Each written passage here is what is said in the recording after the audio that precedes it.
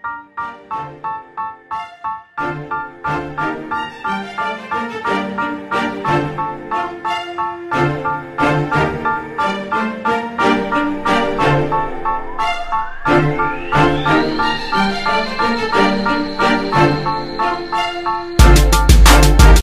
morning, Patriots! Welcome to Rex Pines TV. I'm yours, Daniel Lorenzo. Please stand for the Pledge of Allegiance.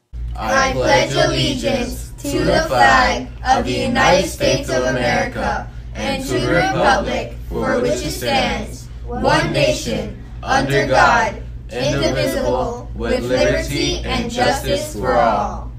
And now for our school mission statement. We the Patriots achieve greatness through high expectations, passion, and perseverance. Thank you. You may now be seated.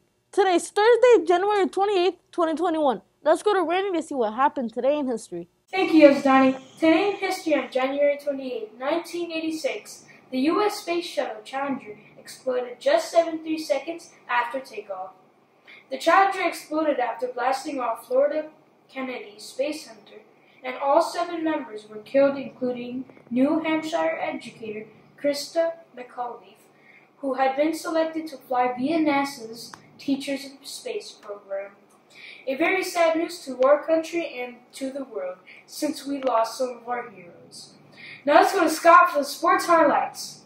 Thank you, Randy. Today's sports highlights are brought to you by the Patriots. 73 years ago, a sports competition was organized for injured World War II veterans in England. Over the years, other countries joined and various disability groups were included until the Paralympic Games was born. These games, which are the world's 3rd largest competition, are held shortly after the Olympics, and this year it is scheduled for August in Tokyo. Each host city improves and modifies facilities to accommodate the disabled attendees. This in turn helps these incredible athletes to be recognized for sporting excellence despite sometimes severe disabilities, as they inspire and excite millions around the world. Now let's go to Noah for the lunch report. Thank you, Scott. Today's lunch is the thing we all love: pancakes and sausage, potato wedges, apple or cranberry juice, and milk. Bon appetit. Now let's go back to you, Stani. Thank you, Noah. Scholars, the January iWriting Challenge is ending tomorrow. This one is focused on math only. Pass 30 math lessons between January 4th and January 29th to take part in an awesome pizza party. Remember, only lessons passed between these dates will be counted. Let's get it done. Scholars, FSA nights for middle school is tonight. This year, FSA nights will be virtual. Grades 6 through 8 will be today at 6:30 p.m. Make sure you remind your parents to be there virtually. And a $100 gift card will be raffled to one of the participating families. And finally, scholars, tomorrow is We Wear Yellow.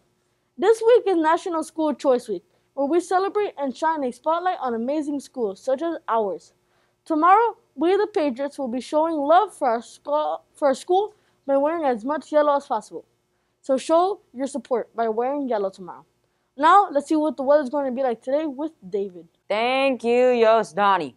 Today's weather in Pembroke Pines, Florida is forecast to be 75 degrees Fahrenheit and partly cloudy. I don't know about you, but I'm going to play with my friends later. Now let's go to Samuel for the joke of the day. Thank you, David. And here's today's joke of the day. What did one hat say to the other? You stay here.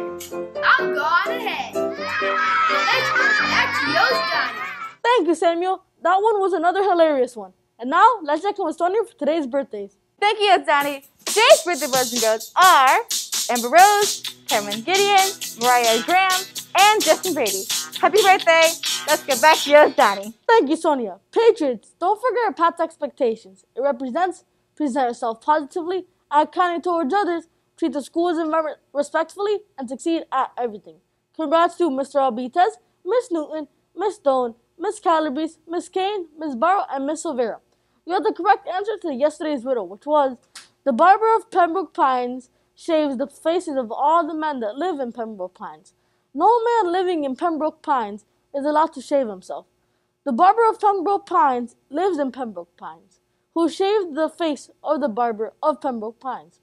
The correct answer to the riddle was, the barber is a woman. Now, for today's riddle. A mother gave birth to twin boys, but they were born in different years and on different days. How is that possible? A mother gave birth to twin boys, but they were born in different years and on different days. How is that possible? Teachers, please send your answers to pines.renaissance@gmail.com before 10 a.m. in order for response to be reviewed. Winners will be announced the following day. Everyone at RPTV would like to wish you all a thankful Thursday. And don't forget, remember, reunite, rise. Have a great day!